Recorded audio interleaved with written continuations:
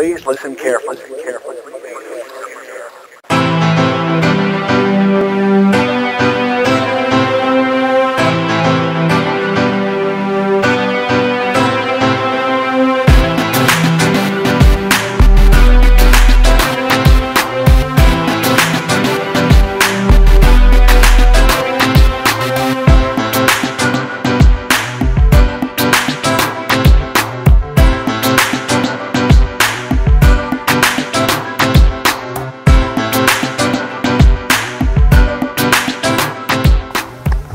Were you born in Chicago, Montell? Yeah, I was born in Chicago, June 6, 1970. Uh-huh. And what was your home life like? Who was? I mean, I had a great home life. My mom and father got along good. I had an older brother and older sister that lived with me. All I can remember basically was just going to the gym every day with my father. Yeah. I just thought, you know what I'm saying, I had a great, great home life. Okay, and what kind of neighborhood you come from? It was a decent neighborhood. I mean, in Chicago,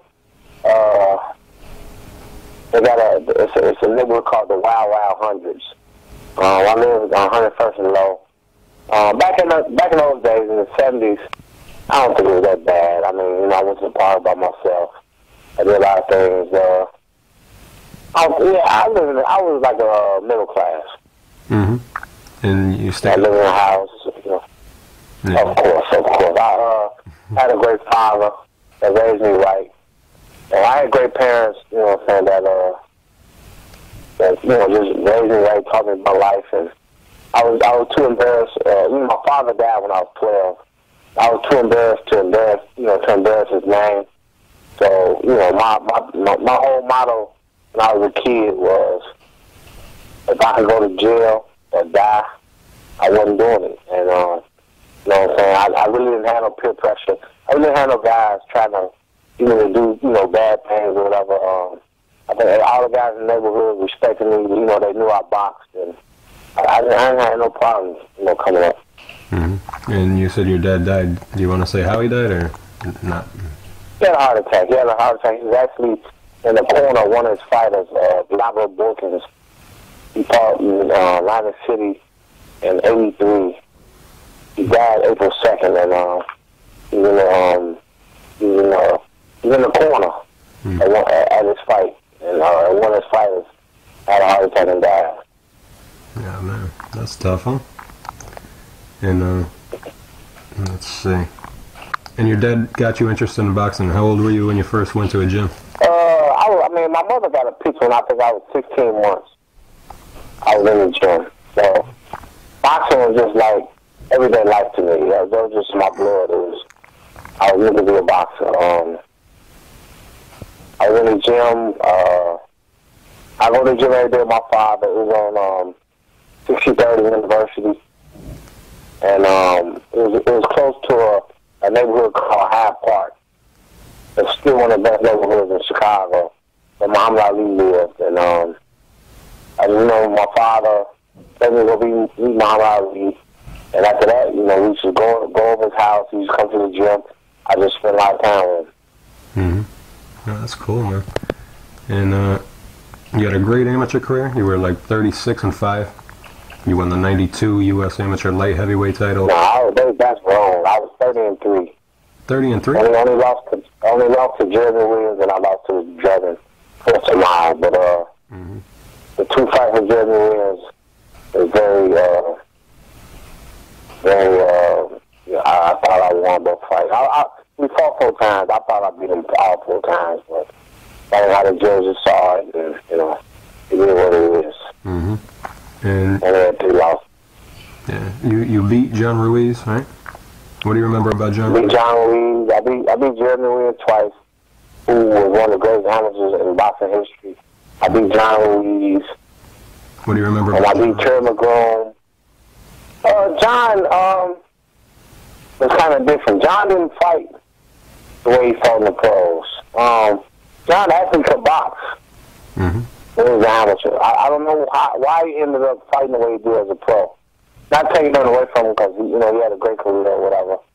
But he didn't fight like he did as a pro as he did in amateur. So he didn't hug a lot? He was a good fighter. He didn't hug a lot in the amateurs?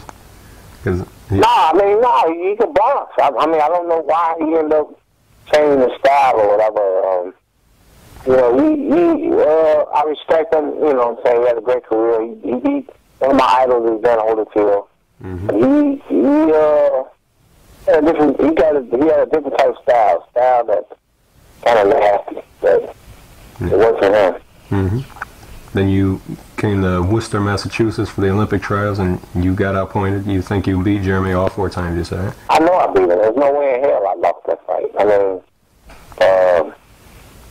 I remember Timmy Austin, the great bantamweight champion, and bronze medalist, before he had the fight with Jeremy, asked him at the fight, do we think he won? And Timmy told him, like, shit, do you think you won? And everybody knew I didn't. Everybody know that man did not beat me, but he did what it is. He was a big name in boxing. I came out of nowhere. And, you know, I did what I did, but, you know, it ended up turning out for me. It turned out okay for me. Yeah. And then you outpointed him twice at the box off, so. Yeah, I mean, I just tell like this. I beat him the last 2 fights for the box off and I beat him 2 fights to win the box office. The first time I fought him, I beat him worse than I beat him any of the other 2 times, and I didn't get the decision. So the boxing is just crazy. I destroyed him the first time we fought. He sat down and told me that I beat him. But the last 2 fights when I got the decision, I didn't beat him as good as I did the first time I fought him. But it is what it is. Yeah. How'd you feel when you made it to the Olympics? I mean, it was the greatest. It was like a dream to me. I mean, you gotta understand one thing. I was a kid who stopped boxing at 12 years old. I took off for 8 years. I came back a year before the Olympics with only 30 amateur fights, and I made the Olympic team. So it was the greatest experience I've ever been through in my life at that time. Yeah, you won your first 2 fights there, and then you got outpointed by Torsten Mai. How'd you feel? Yeah, that's what they say. I got bullshit on national television. I hit the man with a left hand over his jab because he was a southpaw and busted out. He was bleeding like a pig. And what amateur fight do you know that they let continue once a guy is bleeding? I know. That's crazy, right? So, you know, I mean, they stole my gold medal from me. So it is what it is. How'd you feel when you left with no medal? You felt robbed, right? I felt, man, I didn't even stay to the end of the Olympics. As soon as I left the next day, I flew back to Chicago. That's how sick I was.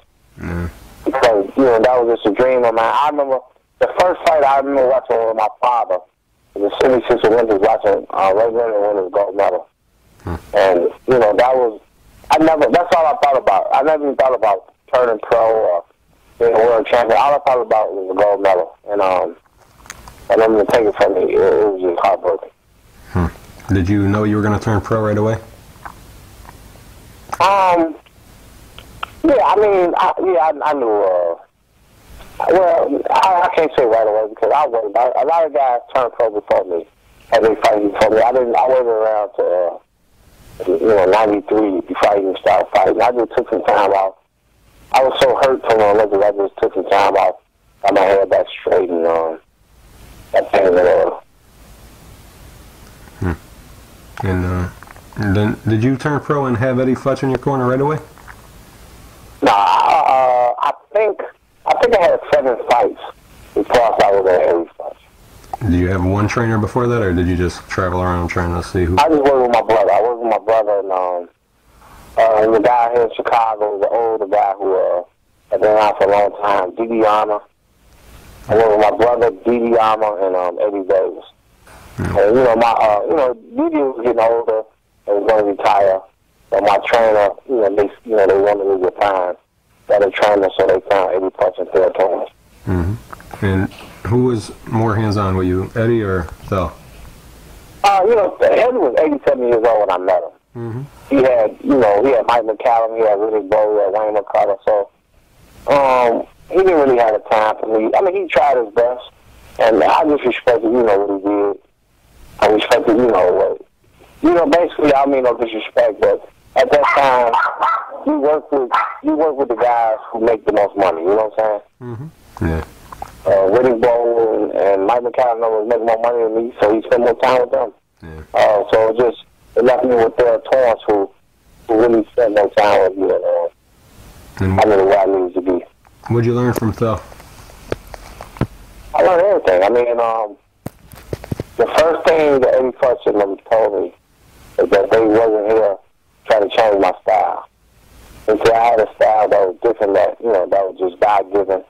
They said they weren't trying to change me.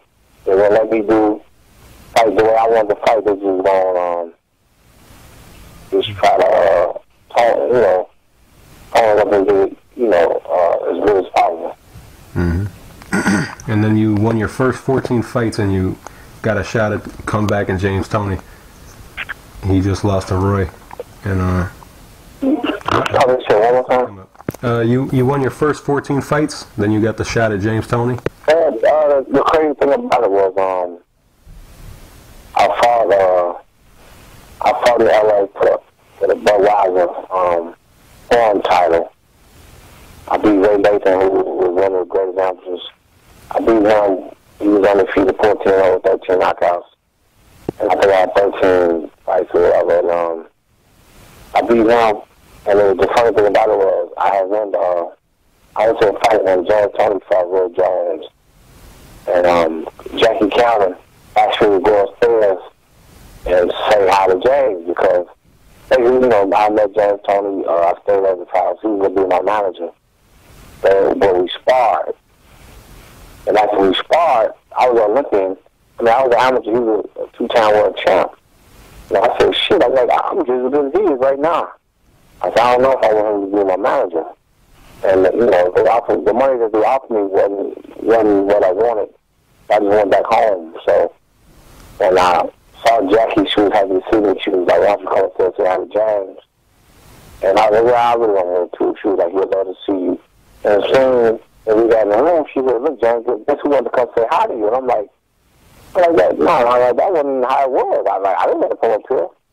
And he acted real dry with me and everything. So I just didn't understand that. And as soon I was Skipper Kelp, a former welterweight contender. I was Skipper Kelp, and as soon as they called me after Will Jones fight to fight James, Skip's first thing Skip told me was, I bet you that they knew that day that they wanted to fight you, you know what I'm saying? So it wasn't no big deal. So I had 14 fights. Eddie First and Third Points actually didn't want me to take the fight. They thought maybe I wasn't ready yet, but my manager just asked me. He said, he sat me down. He said, can you beat this man? And I said, yeah, I can beat him. I know I can. He said, well, we're going to take the fight. And, it was a good fight, 12 rounds, a close fight. Like I said, I can't really say, I was a better fighter than him at that time. I just basically out-hustled him. Mm-hmm. That's honest, man. Really? That was crazy impressive. I loved when he caught you with that right hand and you stayed up, I thought you were going down. Yeah, Eddie Futch, it was my fault. I didn't listen. What happened was, the first 2 rounds of the fight was basically, the fight was going easier than I had anticipated. And I got a little lazy. Eddie told me, because James Toney was a great right-hand counterpuncher, he told me to not throw a right hand without come back with left foot, left foot. And I did it. And he called me. So, I got taught, and learned a lesson. Mm-hmm. And like I said, the best thing about it was I didn't go down. And it really didn't end up making a difference anyway because later on in the fight, I caught him with a shot. And he fell into the ropes just like Roy Jones. But they didn't clean me with a knockdown. So it really, it really didn't make a difference. Now, were you nervous before that fight? Yeah, but I've never been nervous for a fight in my life. Mm-hmm. That's why I got the nickname as Ice. I mean, I've been in the gym since I was 2 years old. I never had it. It's in my blood. Yeah. And then the rematch was almost 2 years later. And that's I forgot that.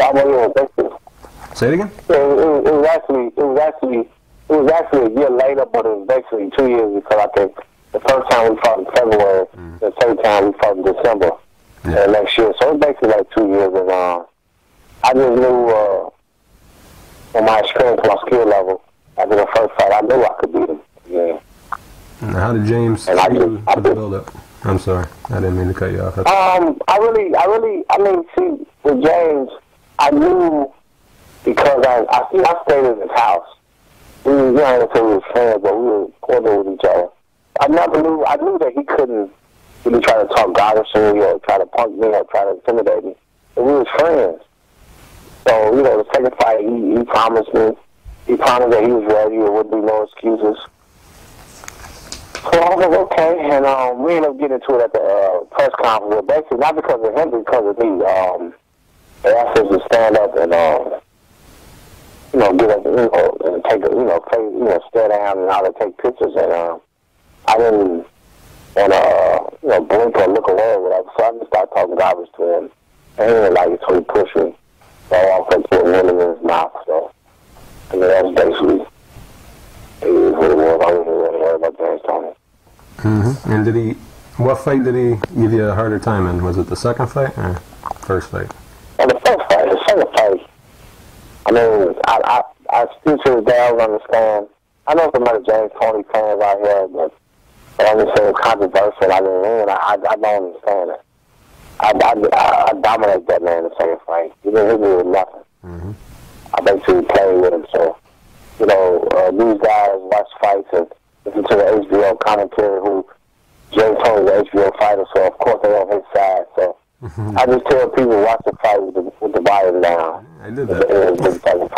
I really did that. Watch the fight with the volume down, and it's a whole different fight. That's true. I was a big James Toney fan at the time too, so I didn't like that you beat him, but I did watch the fight, and you could clearly see you had an easy time with him. It's strange how the HBO commentators do that. They don't do that as much anymore as they do. Yeah, because I think people got tired of that, man. What they do is they hypnotize you into believing that you see what they're saying. And that's true. Now, when you got the fight, how did the fight with Roy come up? Basically, really, Roy was supposed to fight James. Mm-hmm. And so I guess they was just looking past me. And he was going to give James a second chance. And after I beat him, he didn't have nowhere else to go. So they moved me to number one, and I got the mentor. Mm-hmm. Did you feel like you were going to beat Roy that night? Confident, totally? Yeah, I mean, I've never been nervous or scared a day in my life. Mm-hmm. Boxing is in my blood. I mean, when Joe was a great fighter, I mean, you know, who cares? My father had saying that I remember when I was a kid, he told people, you know, who was scared or nervous or whatever, he said, when that man put his pants on just like you. Mm-hmm. And I always remember that. I mean, I never was worried about his you know. I mean, I always kind of questioned that maybe he was on steroids or whatever, but, you know, I really wasn't worried about it. I went to the fight. I knew, to this day, I know Roy Jones was faster than me, but I knew I could match his speed. Mm-hmm. And I know Roy, you know, he want to fight when he want to fight, and if you take the pressure to him, he don't like that, and we just had a good game plan for him. Going to the ninth round, I thought I was winning the fight. They gave him a knockdown that I don't think he shouldn't have got credit for. He leg with me. He threw a punch, but he leg with me. So when I fell, I guess the referee thought he hit me. But Roy knew he didn't hit me because if you hit a guy and knock him down, you think you got him hurt. Roy didn't even jump on me because he knew he didn't hit me. Mm-hmm. And he got credit for a knockdown. If he didn't get credit for the knockdown, I won on every scorecard. So it is what it is. I got lazy in the ninth round, and I tried to roll with the right hand instead of blocking it. And got hit in the back of the head and just got a little dizzy. And I just told myself, I said, look, you winning the fight.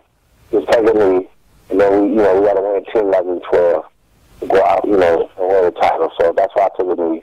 And, you know, he had Roy rage. He was steroid user. He failed a steroid test. He had Roy rage. And Roy rage. He walked up to me and hit me. And so that's real. Now, when you were preparing for that fight, did Eddie Futch have a more hands-on role in that fight, or did? I mean, Eddie, you know, put the game plan together. Like I said, because of Eddie's age, Well, I always spent more time with me. Mm-hmm. So he didn't change and give you more time because you were fighting Roy? Because I know he was. I mean, basically, the one good thing about both of those guys is they on the same page as far as they training and teaching, but they never really bump heads with each other. Mm-hmm. And so Eddie came up with the plan to beat Roy, because I know he came up with the plans to beat Ali 2 times. You know, Kenny Norton. Right, well, yeah, we always talk about that. I mean, I was Ali fan. He was a Kenny Norton Fraser fan, so we always got into it. Mm-hmm. And he used to always say, you know, I beat Ali twice. I said, okay. I said, he had a football player that fought Ali. We lost to him. He had Joe Frazier and Ken Norton that fought Ali. I said, okay. I said, okay. One thing I give you credit for, you beat Ali twice. I said, but your record is 2-7. I said, that's not a good record. Well. So he was always, you know, just sit around and laugh. I said, 2-7 is not a good record. And we just, you know, we just sat around and laugh. I'm glad he could take that, man. A lot of people wouldn't even want to hear that shit. I was pretty much the only guy in the gym that stood up there first, you know what I'm saying? Everybody else kind of just, you know, kissed his ass and, you know, just went, you know, with everything he said. I mean, not saying I was disrespectful, but I just spoke my mind. I always been that type of guy. I don't care who I'm talking to. I said it was on my mind, and I'll bite my tongue. Mm-hmm. And, you know, like I said, I grew up with my Ali. He was a Joe Frazier fan, so, I mean, so we just, you know, we always used to butt heads on that. Mm-hmm. Were you mad that you weren't given a chance to beat Ray in that fight? Pardon? Were you mad that people thought you were just going to go in there and get beat like everybody else did against Ray? Nah, I really could care less. I think I was $700. I made $25,000 on myself, so no, I wasn't mad. Mm-hmm. And I swear, I would always tell people the way you got to be Roy Jones, and you were the like only person who ever did that to Roy. As soon as that fight started, you could say it. No question. I mean, you know, Tava knocked him out. Glenn Johnson beat him. Lost all these fights later on in his career, but I beat him when he was at his peak, at his best. And that's it. And he was totally frustrated by that. You know, you could tell he only did that because he was frustrated and he was losing. People thought he... No question. He apologized to me sometimes. Right. Every time I saw him, he apologized to me for years. He really was wrong. That's cool. It was roid rage. Just like Roger Clemens threw that bag at Mike Piazza, he didn't have no control of that. The roids took over. The roid hit me when I was on my knee. The roids took over. He didn't have no control of that. What did you think of his speed when you were in the ring? Fastest man I've ever been in the ring in my life. I sparred Floyd Mayweather when he was about 135. I was about 180. And his speed couldn't match Roy Jones' speed. It wasn't no comparison. And so Roy, you know, Floyd couldn't hit me with nothing. I couldn't hit him either, I'm not going to lie. We couldn't hit each other, but Roy, the speed was a whole lot less. And let's see, you answered some questions already. Let's see.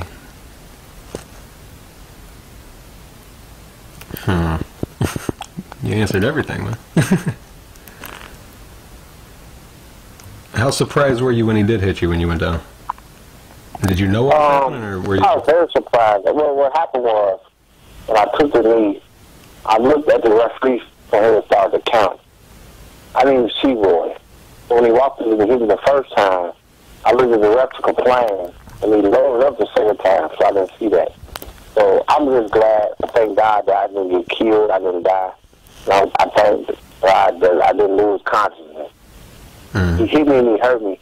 When I fell and hit the ground, and you got these dumbass people that said I was faking. I just could never believe that.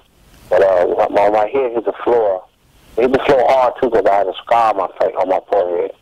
But I just heard the referee counting. But I couldn't move. It was like I knew everything that was going on, but it was like I was paralyzed. Like I didn't have no control of my body. So when I heard the referee count, I said, I can't believe it. So they're gonna count me out. So when I got up and finally tried to get together, I told my brother, and he said, no, don't worry. I was like, I think they're gonna disqualify him. So he did the right thing. He disqualified him. So I mean, to this day, I never was happy about that. I never wanted to win no fight on disqualification. I actually the next night of the fight, the WA had the convention in Atlantic City, and I went to it, and I was kind of uncomfortable. I didn't really know how people gonna react towards me. And every great fighter walked into me and said, "Man, you won that fight. Don't worry about nothing." Huh. So that made me feel a bit better. Yeah. And how did it feel to hear Michael Buffer say "and new"? How's that feel? Like I said, I didn't want it that way. It was cool, but like to this day, I'm more happy with the second James Tony fight as I am with the Roy Jones fight. I mean, I know I was WC World Champion, but like I said, I never wanted it that way, so it never was a big deal to me. Mm-hmm. And the rematch was already made as soon as you beat him. No, with the WC, of course, in the fight, which, if I would have, knew then what I know now, and, I would have handled things a little bit more differently. I would have just said, fuck Roy, just gave her the title, and, fought somebody else, but it is what it is. I mean, WC forces, I actually just talked about it today. I was looking at, Martin Lawrence and Tommy Hearns one day. I told my wife that me and Tommy was supposed to fight. One day that fight's supposed to fight Tommy Hearns. And I said, I wish I could have fought Tommy Hearns just to say I fought him to have his name on my record. But they forced me to fight him again. I'm a fighter, so my promoter and my management didn't really look out for me like they should have. So I just, I fought him again. And it was the worst decision I've made in my career. HBO has, invested so much money in Roy. They wanted to make sure we got his title back, so I was forced into the ring. I wasn't able to wear him up. It was just a bad situation, and I lost the fight. Oh, they rushed you. Rushed me in the ring, and it just threw my career off track for a few years. You answered that too. Hold on, next question. How did Roy treat you in the build-up for the second fight? Was he disrespectful? We didn't talk. We didn't see each other. We didn't show up to the press conference. We didn't talk to each other. We didn't say nothing to each other. HBO was really kind of worried because I had great fans and friends who followed me and supported me. And Roy actually was scared of my friends. Most guys, when you say Chicago, I would think of gangsters and everything. They was actually intimidated and didn't want my friends to be around. So, it was kind of a crazy situation. We didn't even see each other and talk to each other none before the fight. Did you feel the rest of the media, besides HBO, respected you, or were people still? I think I've been one of the most underrated fighters in history. I think the reason why in the Olympics I came out of nowhere, so they didn't really know what to expect from me. And then the pros, and you got a 5'7" light heavyweight who outboxed any man in the ring and was short, and I just think nobody really just took me serious. I think that's why I never got the respect I deserve. Yeah. And you came back 3 months after that, and you had a few fights to come back, and then you fought Eric Harding. What do you remember about Eric Harding? You ended up losing the split. Yeah, he ran like a girl for 12 rounds. I just think that Dan Gunzz and I swear I supposed to fought Derek Harmon, and I got caught cheating on my wife, and in camp the whole time. My wife could call and curse me out the whole night. Every night. My head went into the fight. I wouldn't even think about it. But I knew I could beat Eric. I knew I could beat Derek Harmon. And 3 days before the fight, they called and trained opponents. Derek pulled out. They put Eric Harmon in, and Phil Torrance begged me not to fight. He said, look, man, we ain't got to take this fight. He's never through in the world. We don't know this guy and everything. And the only reason I took that fight was because I didn't want to go home to face my wife. And I still went there. The man ran like a girl for 12 rounds. And the announcers on TV said I won 9 or 10 rounds. I mean, it just was a terrible decision they gave it to Eric Harmon. They put him on the scene and he made a name for himself. And let's see. Then you went to Germany. Roy never would go outside the country. I went to Germany. How did people treat you?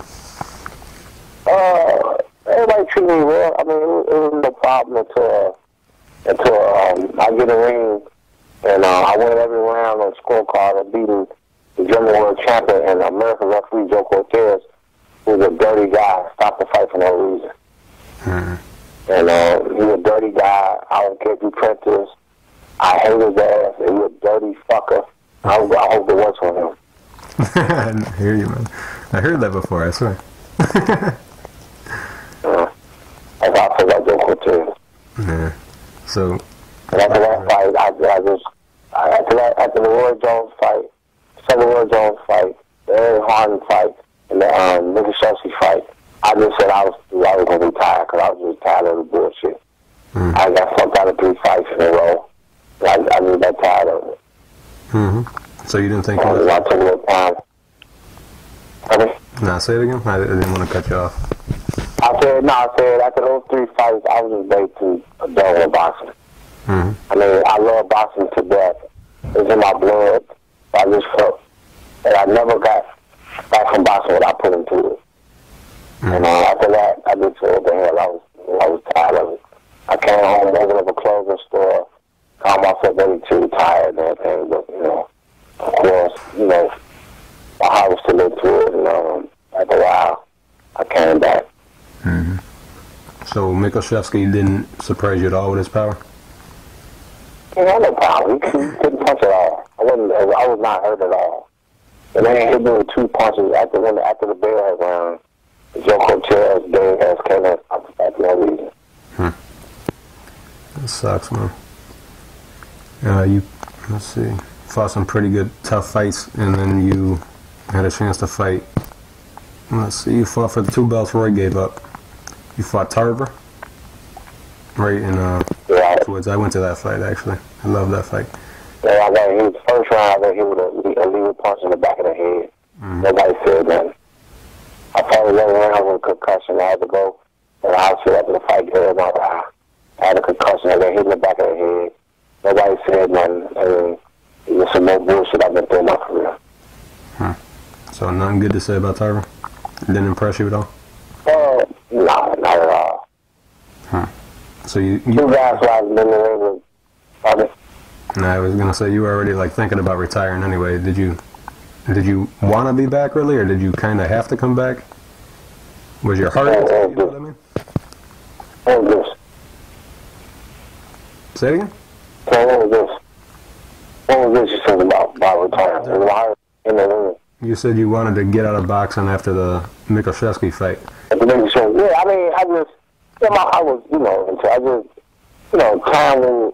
time heals all things, and just sitting around not doing nothing, I missed the game. That's why I came back. So your heart was into it totally when you fought Tarver? Of course. Like I said, I got hit with a legal punch in the first round, in the back of the head. And I just shorted out. I still wanted this with the man. So after that fight, you were still into it, or you kind of got? Yeah, I mean, I just couldn't believe all the bad breaks. I mean, I think you've been through so many bad breaks. You just think things will turn around sooner or later. But they never really, And then you fought Glenn Johnson. What do you think about that? I fought Glenn Johnson. I just gotta, I don't make no excuses. I don't take away from Glenn Johnson. I tried so hard to win that fight. I trained 10 weeks, and I overtrained and just burned myself out. And I just didn't have energy to fight the man for a round. And I make no excuses. But I don't make great fighters. I don't make no excuses. But Tom and Glenn Johnson, 2 guys that after losing to them, I still don't really respect them as great fighters. I mean, not taking nothing away from them, but I don't look at them as nothing special. And then you took about a year off again. You fought Shumanov, another Olympian. What did you think of Shumanov? Nothing. I didn't even have no skills. dead tired. The trainer knew to my brother that he was ready to quit. I was ready to go in there and knock him out, and the man in the head butted me. In front of the referee said nothing. So then, again, you know what I'm saying, another bad break, and I feel about it. Damn, it sucks, man. How did you like college? How did those people treat you? It was actually one of the greatest trips I ever took in my life. Oh, yeah? I was so surprised. Yeah, the people were so nice. It was a great trip. I got so much respect, and I was surprised. Cause I fought in Moscow at 92, and you know that's before the breakup, and it was poor, and it was terrible. It was like one of the worst trips I ever went to in my life. I go to Kazakhstan, it was one of the best trips I ever had in my life. See, every time I see Russia, I want to go because the buildings, they look so cool and stuff. So you didn't like Moscow? Yeah. Didn't like Moscow? Moscow was terrible. I told, you know, growing up in Chicago, I mean, before Mayor Daley was the mayor, Chicago was a terrible city. Not terrible, but it had bad neighborhoods. It was dirty, it was nasty. And, you know, after seeing Russia, Moscow, I said, I would never say nothing negative about Chicago again. It was 10 times worse. Yeah. And, so you're 41 now? Are you 41? Or 40? Yeah, I'll be 42 in June. No worries. And you still fighting now, or you're done? No, I fought August of last year. I promised my wife that I was going to retire this year. I just talked about it here the other night. I trying to fight once or twice. It's for the years. There's no doubt I'll be retired by the end of this year. But I would love to fight maybe 1 or 2 more times. I actually just fought an exhibition last night. Felt pretty good, you know what I'm saying, like that. I ain't been to the gym. I ain't do nothing. I ain't trained. I ain't do nothing. I just been running a little bit, you know. Fought an exhibition last night, you know. So, a lot better than I thought I was going to feel. And you're still married to the same lady then? Things got good again? No, I got remarried, you know, 09. That's some stuff. Things might be better now. You got kids? Yeah, that was cool. I got a good life, man. Yeah. I got a 18-year-old, a 6-year-old, a 10 and 8-year-old. That's good, man. And what's the happiest moment of your career? Besides my 2 kids being born, my first 2 kids being born, like I said, the happiest moment of my career was making Olympic team in 1 year. I had 30 amateur fights, and I made the Olympic team. And I don't think too many people who said they could be that. So making the Olympic team was the best moment of your whole life? Best moment of my career, yeah. And what do you do outside of boxing? You training anybody? You planning to do anything after? I do personal training. I really don't really want to get into boxing because it's so dirty and corrupt. I try to stay away from boxing. I don't even watch boxing. I just watch the big fights or whatever. Boxing just kind of left a bad taste in my mouth. I mean, like I said before, I just never got back from boxing that what I put into. But like I said, I do train. I'm in the gym about 5 days a week doing personal training. And, I'm a Cook County sheriff in Chicago. What do you do? I'm a Cook County sheriff. You're a sheriff? Yeah. Oh, wow. I didn't know that, man. That's great, man. Yeah, I've been there for like 2 years, yeah. Wow. I didn't know that. And do you ever think about another fight with Roy? He's still out? I would love to fight Roy. I want to fight Roy so bad. Roy don't want none of me. Roy knows that he was on steroids, and at his best, he couldn't do nothing with me. So he would never want to fight me, especially as bad as career has gotten to now. That'd be. I could actually fight Roy Jones one more time and walk away and not think about boxing ever again if I could get that fight on him, out of the way under my belt. I would love to fight that man. I think you might He's the first man that gave me my first loss. Pardon me? I think you might knock him out. I mean, whatever happened, I would destroy him without a question. I mean, he has failed harder than any great fighter ever in history. Yeah. And what do you think of Glenn Johnson? He's still out there too. I'll fight Glenn too. I went on a fight Glenn. And whatever he's been taking over all these years is doing something for him.